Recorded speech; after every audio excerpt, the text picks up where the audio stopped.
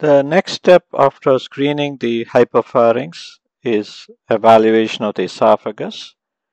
And in this section, I would like to share with you what do I do when I enter the esophagus and how do I examine the esophagus.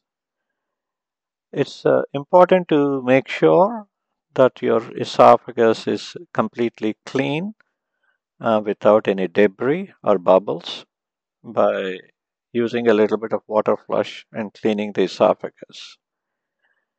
And once you have done that, you can have a good exam. Here we enter the upper esophagus from the hypopharynx going through the upper esophageal sphincter.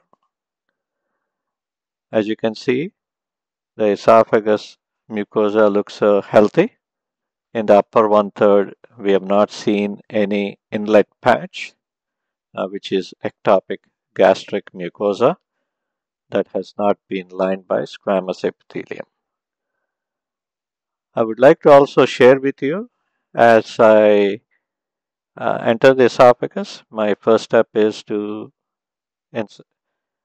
flush a little bit of saline, clear all the bubbles, and then every few millimeters I take a picture and document the esophageal findings with at least 5 to 6 images in my endoscopy report. So as you go down from the upper 1/3 to the middle 1/3, anteriorly you will see the cardiac pulsations, and below the heart you are seeing the distal 1/3 of the esophagus.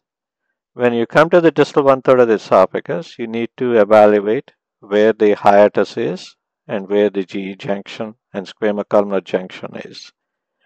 Here you can see the tight ring there, and that is the hiatus. The esophagus has gone through the hiatal hernia and entered the stomach below the diaphragm. So I'm gently pushing to go through the hiatus, and now you see the squamocolumnar junction and the stomach.